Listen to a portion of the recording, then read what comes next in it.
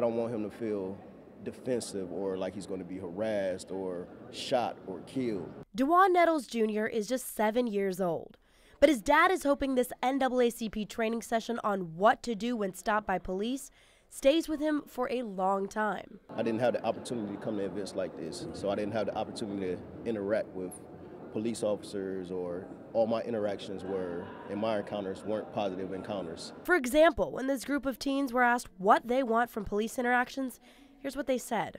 Ask us our name first. The training session also tackled basic rights, which experts say most people really don't know.